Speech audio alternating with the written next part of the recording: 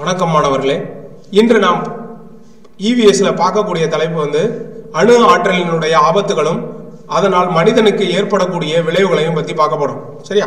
Nuclear hazards and human health risk. இப்போ nuclear hazards அப்படின்னா என்ன அப்படின்னா, நியூக்ளியர் ஹசார்ட்ஸ் வந்து நம்மளுக்கு என்னது, ஒரு இன்விசிபிள், கண்ணுக்கு தெரியாத, அதே மாதிரி என்னது, ஒரு மனமற்றது. இது வந்து என்ன பண்ணுது, நியூக்ளியர் எனர்ஜி வந்து என்னது, என்விரான்மெண்ட்ல பொல்யூட் பண்ணுது. அந்த என்விரான்மெண்ட்ல பொல்யூட் ஆகிறதுனால நம்மளுக்கு என்னது, சாயில், ஏர், வாட்டர், இது எல்லாமே என்னது, கண்டாமினேஷன் ஆகி பொல்யூட் ஆகுது. சரியா? இப்ப எப்படி நியூக்ளியர் ஹசார்ட்ஸ் நடக்குது அப்படின்னா, அதுக்கு முக்கியமான காரணம் வந்து என்னன்னா ரேடியோ நியூக்ளைட்ஸ். சரியா? ரேடியோ நியூக்ளைட்ஸ்ங்கிற மெட்டீரியல் வந்து என்னது, என்விரான்மெண்ட்ல ரியாக்ட் ஆகிறதுனால நம்மளுக்கு என்ன பண்ணுது, ஏர், வாட்டர், சாயில், இது எல்லாமே என்ன, அது பொல்யூட் ஆகுது. சரியா? அப்படின்னா ரேடியோ நியூக்ளைட்ஸ் அப்படின்னா என்ன அப்படின்னா, excess amount of nuclear energy. இதை தான் வந்து என்ன சொல்றோம், ரேடியோ நியூக்ளைட்ஸ் சொல்றோம். சரியா? அப்படின்னா உதிரியா இருக்கக்கூடிய நியூக்ளியர் எனர்ஜி வந்து என்ன சொல்றோம், ரேடியோ நியூக்ளைட்ஸ் சொல்றோம். இந்த ரேடியோ நியூக்ளைட்ஸை வந்து நம்ம என்ன பண்ணலாம், ரெண்டு விதமா பிரிக்கலாம். ஒன்று வந்து ஹையர் எனர்ஜி பார்ட்டிகல்ஸ், ரெண்டாவது வந்து என்னது, எலக்ட்ரோ மேக்னெட்டிக் ரேடியேஷன். அப்படின்னா ஹையர் எனர்ஜி பார்ட்டிகல்ஸ்ல வந்து என்ன இருக்கும் அப்படின்னா, ஆல்பா அண்ட் பீட்டா ரேஸ் இருக்கும். எலக்ட்ரோ மேக்னெட்டிக் ரேடியேஷன்ல காமா ரேஸ் இருக்கும். சரியா? அப்படின்னா அந்த ரேடியோ நியூக்ளைட்ஸ் வந்து எப்படி இருக்கும் அப்படின்னா, அதனுடைய எமிஷன் வந்து என்னது, கண்டினியூஸா இருக்கும். அதே நேரத்தில் என்னது, அன்ஸ்டேபிளாகவும் இருக்கும். சரியா? இந்த இதை தான் வந்து நம்ம என்ன சொல்றோம், ரேடியோ ஆக்டிவிட்டி. சரியா? இந்த ரேடியோ ஆக்டிவிட்டி வந்து என்ன பண்ணுது, என்விரான்மெண்ட்ல கண்டாமினேஷன் பண்ணி, அதாவது என்னது, பொல்யூட் பண்ணுது. இந்த இதை தான் வந்து நம்ம என்ன சொல்றோம், radio active R nuclear pollution அப்படின்னு சொல்றாங்க. சரியா? அடுத்து இப்ப ரேடியோ ஆக்டிவ் நியூக்ளியர் பொல்யூஷனை எப்படி டிஃபைன் பண்ணலாம் அப்படின்னா, the release of radioactive substance or higher energy particle into the air, water or earth mostly as a result of human activity. சரியா? இப்ப மனித செயல்பாடுகள்னால என்ன பண்ணுது, அதிகப்படியான ரேடியோ ஆக்டிவ் மெட்டீரியல் வந்து சப்ஸ்டன்ஸ் வந்து ஹையர் எனர்ஜி பார்ட்டிகல்ஸ் இல்லைன்னா ஹையர் எனர்ஜி பார்ட்டிகல் வந்து என்விரான்மெண்ட்ல கண்டாமினேஷன் ஆகும்போது நம்மளுக்கு வாட்டர், சாயில், அதே நேரத்தில் என்னது, ஏர், இது எல்லாமே என்னது, பொல்யூட் ஆகிறதா வந்து என்ன சொல்றோம், நியூக்ளியர் பொல்யூஷன் இல்லைன்னா ரேடியோ ஆக்டிவ் அப்படின்னு சொல்றோம். சரியா? இப்ப ரேடியோ நியூக்ளைட்ஸ் வந்து என்னது, நேச்சுரலாவே நம்ம என்விரான்மெண்ட்ல இருக்கு, இயற்கையாவே. ரேடியோ ஆக்டிவிட்டி, ரேடியோ நியூக்ளைட்ஸ் எல்லா சப்ஸ்டன்ஸ்லயும் இயற்கையில பொதிந்து கிடக்கிறது. சரியா? இப்ப சோர்ஸ் ஆஃப் நியூக்ளியர் பொல்யூஷன் எப்படி நடக்குது அப்படிங்கறத பார்க்க போறோம். சரியா? இப்ப சோர்ஸ் ஆஃப் நியூக்ளியர் பொல்யூஷன் வந்து என்னது, நேச்சுரலாவும் இருக்கலாம், அதே நேரத்தில் மேன்மேட் சோர்ஸாவும் இருக்கலாம், இயற்கையா நடக்கக்கூடியதா இருக்கலாம், மனிதனுடைய செயல்பாட்டினாலையும் நியூக்ளியர் பொல்யூஷன் நடக்கலாம். இப்ப ஹியூமன் என்விரான்மெண்ட்ல ஆல்வேஸ் என்ன இருக்கு, ரேடியோ ஆக்டிவ் 85% இருக்கு. சரியா? ஒரு வருஷம் என்னது உள்ள இருக்கக்கூடிய ரேடியோ ஆக்டிவிட்டி சோர்சஸ் வந்து ஹியூமன்ல என்விரான்மெண்ட்ல 85% இருக்கு. அதே நேரத்தில் மனிதனுடைய செயல்பாட்டினால என்ன பண்ணுது, 15% வந்து என்னது, பப்ளிக்கா எக்ஸ்போஸ் ஆகுது எவரி இயர், ஒவ்வொரு வருஷத்துக்கும். சரியா? ஏற்கனவே இன்பில்ட்டா நேச்சுரலாவே 85% வந்து ஹியூமன் என்விரான்மெண்ட்ல இருக்கு. அதை தவிர நம்ம செய்யக்கூடிய செயல்பாட்டினால 15% வந்து என்ன பண்ணுது, எக்ஸஸா சோர்சஸ் வந்து வெளியே வருது. சரியா? இதனால என்ன பண்ணுது, என்விரான்மெண்டல் பொல்யூஷன் நடக்குது. சரியா? இப்ப நேச்சுரல் சோர்சஸ் என்னென்ன அப்படின்னு பார்த்தோம் அப்படின்னா, மோஸ்ட் ஆஃப் த ரேடியேஷன் வந்து என்னது, நேச்சுரல் சோர்சஸ் தான் வருது. ஏன்னா 85% வந்து இதில் தான் இருக்கு. சரியா? இப்ப ரேடியோ ஆக்டிவிட்டி வந்து எப்படி இருக்கு அப்படின்னா, ராக்ஸ் அண்ட் சாயில்டு, அதே நேரத்தில் எர்த்து, கிரஸ்ட். சரியா?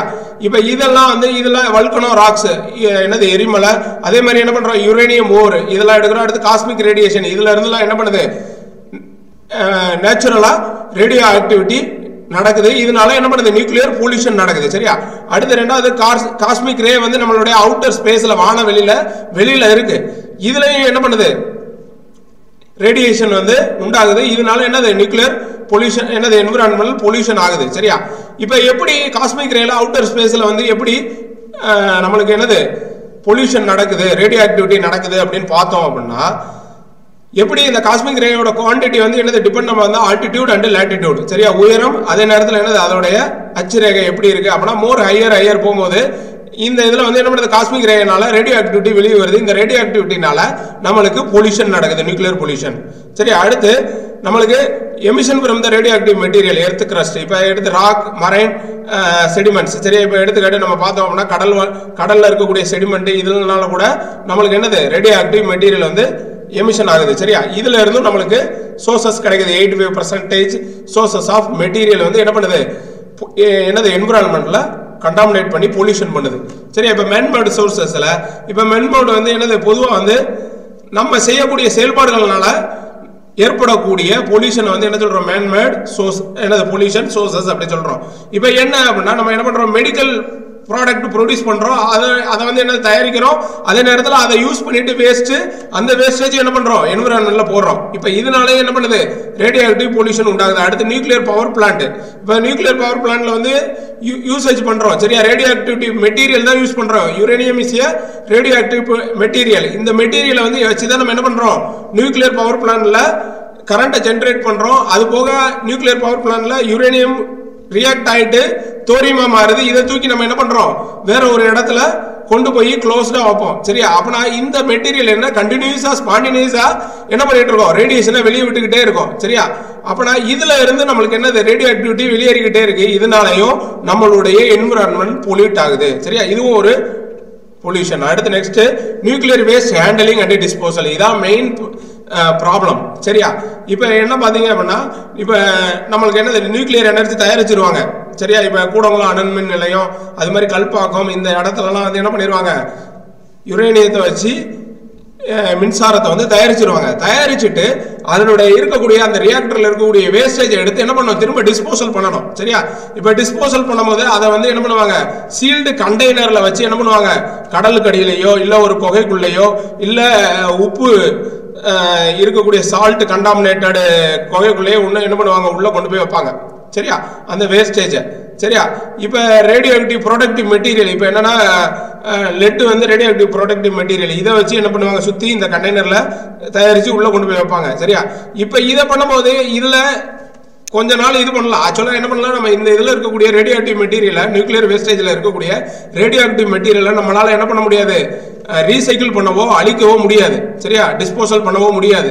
ஆனால் என்ன பண்ணலாம், அதை வந்து நம்ம என்ன பண்ணலாம், அதில் செயல் இழக்க செய்யலாம். அதனால என்ன பண்ணுவாங்க, கடல் கடியிலையோ இல்லைன்னா ஒரு குகைக்குள்ளேயோ இல்லை ஒரு உப்பு எடுக்கக்கூடிய குகைக்குள்ளேயே கொண்டு போய் உள்ள வச்சிருவாங்க. சரியா, சால்ட் மைம்ஸ்குள்ளேயும் கொண்டு போய் வச்சிருவாங்க. இதுலையுமே என்ன பண்ணுவோம், சீல்டட் பண்ணி உள்ள வச்சிருப்பாங்க. இந்த சீல்ல ஏதாவது ரொம்ப லாங் டைம் ஆகும் அது டைல்யூட் ஆகிறதுக்கு. இப்போ இந்த சீல்டுமே ஏதோ பேக்கேஜ் ஓப்பன் ஆயிருச்சு அப்படின்னா அங்கே இருந்தும் ரேடியோ ஆக்டிவிட்டி வந்துகிட்டே இருக்கும். சரியா, அடுத்து uses of radio active material in defence weapons production. இப்போ இருக்கக்கூடிய மிகப்பெரிய பிரச்சனை வந்து நியூக்ளியர் வெப்பன். சரியா, அணு ஆயுதம் தயாரிக்கிறதா. சரியா, இதுல இருந்து தான் மோர் அமௌண்ட் ஆஃப் ரிலீஸ் ரேடியேஷன் வந்து வந்துகிட்டே இருக்கு. இந்த ரேடியேஷன்ல இருந்தா என்ன பண்ணுது, ரேடியோ ஆக்டிவ் வருது. சரியா, ரேடியோ ஆக்டிவ் வருது. இப்போ நியூக்ளியர் வெப்பன்ல பொதுவாக வந்து என்ன பண்றாங்க, அளவுக்கு அதிகமான ரேடியோ ஆக்டிவ் மெட்டீரியல் வந்து யூஸ் பண்றாங்க. சரியா, இதனுடைய விளைவு வந்து நம்ம ஏற்கனவே பார்த்துருப்போம். ஜப்பான்ல ஹிரோஷிமா நாகசாகில போடப்பட்ட அணுகுண்டு வந்து இன்ன வரைக்கும் விளைவுகளை ஏற்படுத்திக்கிட்டு இருக்கு. ஒவ்வொரு சந்ததியும் பிறக்கக்கூடிய குழந்தைகள் வந்து ஊனமாவோ இல்ல கண் பார்வை இல்லாமையோ இல்ல மூளை திறன் இல்லாமையோ இன்ன வரைக்கும் பிறந்துகிட்டு இருக்காங்க. சரியா, அணு ஆயுதம் வந்து தயாரிக்கிறது வந்து இன்னைக்கு இருக்கக்கூடிய மிகப்பெரிய பிரச்சனையா இருக்கு. சரியா, அடுத்து mining and processing of radio active ores. இப்போ என்ன பண்றோம் அப்படின்னா நம்மளுக்கு வந்து என்னது ரேடியோ ஆக்டிவ் ஓர்ஸ், யுரேனியம் வந்து சுரங்கங்களை திறக்கிறது. அப்படின்னா யுரேனியம் சுரங்கங்களுக்குள்ள உள்ள போய் நம்ம தோண்டி எடுக்கும் போது அதுல இருந்து என்ன பண்ணுது, radio active radio active pollution இருந்துகிட்டே இருக்கு கண்டினியூஸா. இதனால நம்மளுக்கு என்விரான்மெண்ட் பொல்யூட் ஆகுது, நியூக்ளியர் ஹசார்ட்ஸ் வந்து உருவாகுது நம்மளுக்கு. அடுத்து நியூக்ளியர் ஆக்சிடென்ட்ஸ். சரியா, இப்போ எடுத்துக்காட்டு explosion of the 3 miles island. அப்படி 1979 3 மைல்ஸ் இஸ்லாண்ட் அப்படிங்கிற இடத்துல வந்து ஒரு அணு உலை வந்து விபத்து அடைஞ்சது. அதே மாதிரி என்னது செரினாய்பெல் அதுலயே 1989 வருஷம் வந்து என்னது நியூக்ளியர் பவர் பிளான்ட் வந்து ஆக்சிடென்ட் ஆச்சு. இதுதான் வந்து நான் என்ன ஒரு ரேடியோ ஆக்டிவ் பொல்யூஷனுக்கு ஒரு எக்ஸாம்பிள். சரியா, இப்ப லாஸ்ட் நம்மளுக்கு ரீசெண்டா தெரிஞ்சது என்னது, ஜப்பான்ல ஒரு அணுக்கரு உலை வந்து வெடிச்சு என்ன அங்க சடனா வந்து என்ன பண்ணுச்சு, நிறைய ரேடியோ ஆக்டிவ் வந்து வாட்டர், சரியா, சாயில், அதே மாதிரி அவங்க சாப்பிடக்கூடிய ஃபுட்டு எல்லா இதுலயும் உடனே பரவிடுச்சு. அப்படின்னா ஆப்பிள கூட என்ன பண்ணாங்க, அதுலயே ரேடியோ ஆக்டிவ் போயிருச்சு, அதை கூட டிஸ்போஸ் பண்ணாங்க. சரியா, அதே மாதிரி என்னது நம்மளுக்கு இப்ப handling the medical nuclear material. சரியா, waste could not be radiation health effects. இப்போ எடுத்துக்காட்டு என்ன பண்றாங்க, இப்போ நம்மளுக்கு மெடிக்கல் நியூக்ளியர் மெட்டீரியல் வந்து யூஸ் பண்றாங்க. சரி, அதுல இருந்து கூட நம்மளுக்கு ஹெல்த் எஃபெக்ட் வந்து வருது அதுல ஒர்க் பண்றவங்களுக்கு. இப்போ uses of radioactive isotopes in medical industry and research applications. சரி, இப்போ பொதுவாக வந்து ஹியூமன் வந்து என்ன பண்றாங்க, டயக்னைஸ் பண்றதுக்கு எக்ஸ்ரே அது மாதிரி என்னது ரேடியோஆக்டிவ் ஐசோடோப்ஸ் தான் வந்து யூஸ் பண்றாங்க கேன்சர் ட்ரீட்மெண்ட்டுக்கு எல்லாத்துக்கும். அப்படின்னா இதுல இருந்தும் நம்மளுக்கு என்ன பண்ணுது, ஹியூமன் அதுல வேலை பார்க்கக்கூடியவங்களுக்கு ரேடியேஷன் வந்து பாதிப்பு உண்டாகுது. சரியா, இதனாலேயே அவங்களுக்கு சைட் எஃபெக்ட்ஸ் வந்து உண்டாகுது. அடுத்து ஹியூமன் ஹெல்த் ரிஸ்க் என்னென்ன இருக்குங்கிறத இப்போ நம்ம பார்க்க போறோம். மனிதனுக்கு ஏற்படக்கூடிய விளைவுகள் என்னென்ன இருக்கு அப்படிங்கிறத பார்க்க போறோம். முதல் வந்து ரேடியோஆக்டிவ் சப்ஸ்டன்ஸ்னால என்விரான்மெண்ட்ல வந்து என்ன பண்ணுது, டிசப்பியர் ஆயிருது, என்விரான்மெண்ட்ல பொல்யூட் ஆயிருது. பொல்யூட் ஆயிட்டு அது வந்து என்ன பண்ணுது, லிவிங் ஆர்கானிசம் மேல இல்லைன்னா அதோட உணவு மேலையும் ஃபுட் செயின் மேலையும் என்ன பண்ணுது, உணவு சங்கிலி மேலையும் என்ன பண்ணுது, பாதிக்கப்படுது.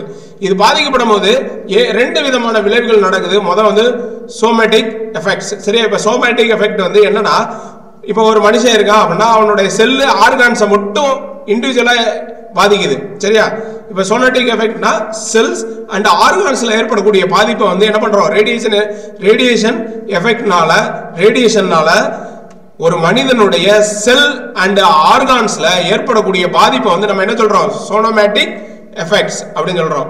சரியா, இப்ப சோனோமேட்டிக் எஃபெக்ட் வந்து என்ன பண்ணுது அப்படின்னா அவங்களோட செல் மெமரன்ஸ். சரியா, அதே மாதிரி மைட்டோ சொனட்ரியா அந்த இதையும் என்ன பண்ணுது, அடுத்து செல் நியூக்ளியர்ஸ் இதை ஃபுல்லி என்ன பண்ணுது, டேமேஜ் பண்ணிக்கிட்டே வருது. அதே மாதிரி அவங்களுடைய செல் ஃபங்க்ஷன், செல் டிவிஷன், அடுத்து அவங்களுடைய வளர்ச்சி, அதே நேரத்தில் கடைசியில் என்ன பண்றாங்க, டெத் வரைக்கும் போறது. சரியா, அப்படின்னா அப்நார்மல் செல் ஃபங்க்ஷன். இப்போ எடுத்துக்காட்டு நம்மளுக்கு இந்த இடத்துல இந்த சதை இருக்கு அப்படின்னா இந்த அளவு இருக்கு அப்படின்னா அங்க செல்லு ஃபங்க்ஷன் ஆனதான். அப்படின்னா செல் ஃபங்க்ஷன் ஸ்டாப் ஆயிடுச்சுன்னா அந்த இடத்துல ஆட்டோமேட்டிக்கா என்ன ஆகும், ஒரு கட்டியோ இல்லைன்னா வேற ஏதோ சைட் எஃபெக்டோ நம்மளுக்கு உண்டாகும். சரியா, இந்த மாதிரி செல் ஃபங்க்ஷனையும் அதே மாதிரி ஆர்கானிசத்தினுடைய ஃபங்க்ஷனையும் ஸ்டாப் பண்ணக்கூடியது வந்து என்னது, சோனோமேட்டிக் எஃபெக்ட். ஜெனட்டிக் எஃபெக்ட் அப்படின்னா ரேடியேஷன் வந்து என்ன பண்ணும், கேசஸ் மியூட்டேஷன்.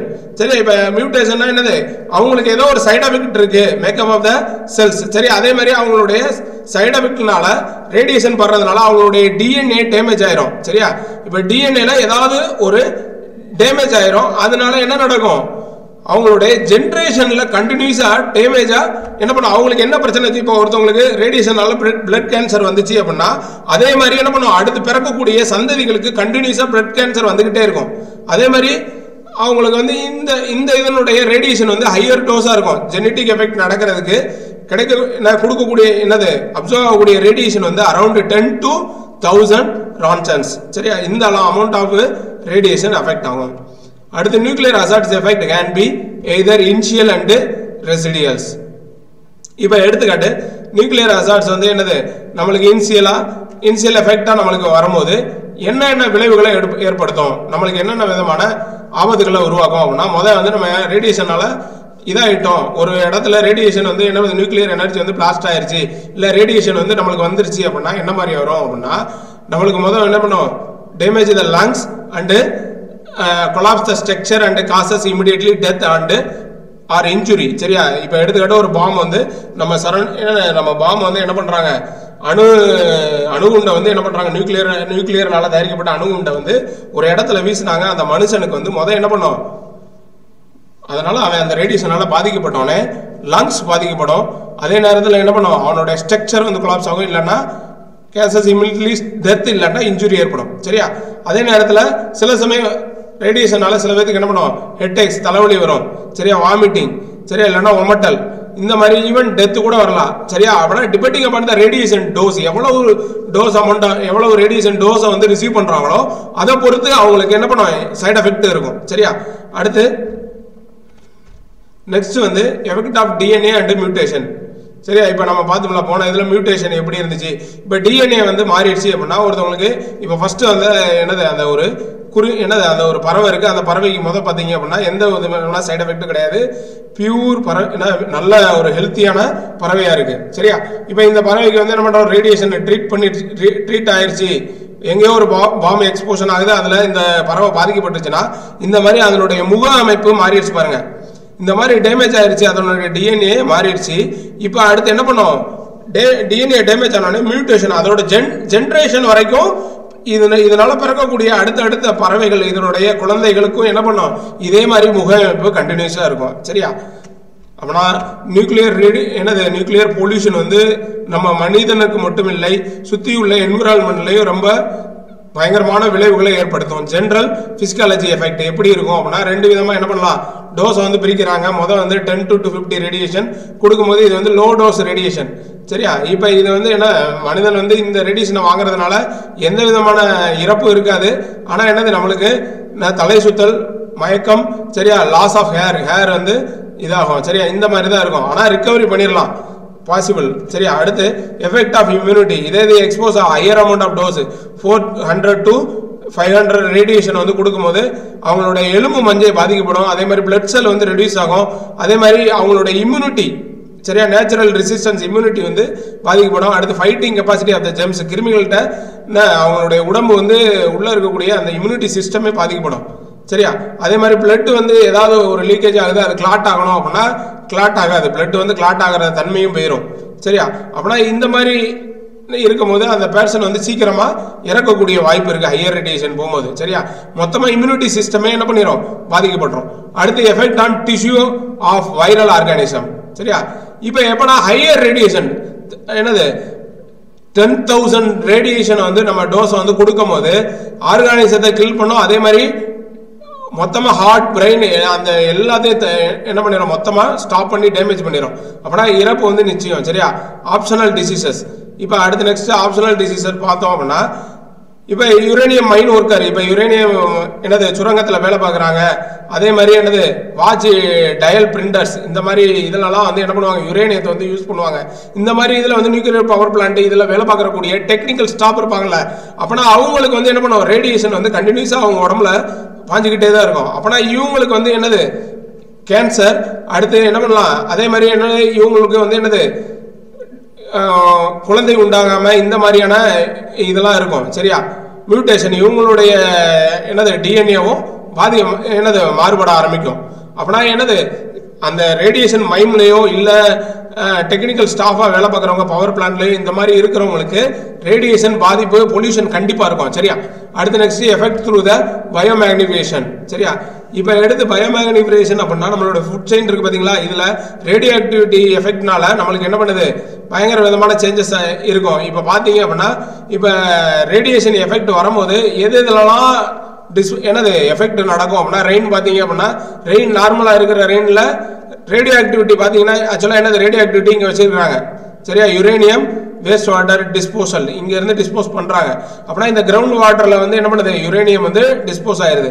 டிஸ்போஸ் ஆனோடனே இங்க இருக்கக்கூடிய உயிரினங்கள் எல்லாமே ரேடியோ ஆக்டிவிட்டியில பாதிக்கப்பட்டு, அப்படின்னா இங்க இருக்கிற நீர் வந்து என்ன பண்ணுது, அட்மாஸ்பியருக்கு போகுது. அப்படின்னா அட்மாஸ்பியர்ல இருக்கிற வாட்டர் வந்து திரும்ப என்ன பண்ணுது, கிரவுண்டுக்கு வருது, அதுவும் ரேடியோ ஆக்டிவிட்டி தான் வருது. சரியா? அடுத்து திரும்ப கிரவுண்ட்ல போய் அதுல புல்லு செடி கொடிகள் எல்லாம் பட்டு அதுலயே வளரும் போது ரேடியோ ஆக்டிவ் இருக்கு. அப்படின்னா இதை சாப்பிடக்கூடிய விலங்குகளுக்கும் ரேடியோ ஆக்டிவிட்டி போய் சேரும். சரியா? இதை தான் வந்து சொல்றாங்க. அப்படின்னா ரேடியோ ஆக்டிவிட்டி ஃபுட் செயின் ஒருத்தவங்க நோக்கி, அப்படின்னா இது எல்லாத்தையுமே சார்ந்துதான் இருக்கு. அப்படின்னா என்னது, இயற்கை என்விரான்மெண்ட்ல எல்லா மிருகங்களும் மிருகங்களும் மனிதர்களும் தாவரங்களும் நீர்நிலைகள் காற்று மண் எல்லாமே மொத்தமா பாதிக்கப்படும். சரியா? அப்படின்னா நம்மளுக்கு ஹியூமன் நியூக்ளியர் எனர்ஜில இருந்து அதிகப்படியான ரேடியேஷன் வெளியே வரும்போது, excess form of energy radio நியூக்ளைட்ஸ் வரும்போது நம்மளுடைய என்விரான்மெண்ட் பொல்யூஷன் ஆகிறது மட்டும் இல்லாம நம்மளையும் அதிக அளவு பாதிக்குது. நம்மளுடைய வாழ்க்கையினுடைய சைக்கிளையே என்ன பண்ணிடுது, மாத்திடுது. நன்றி.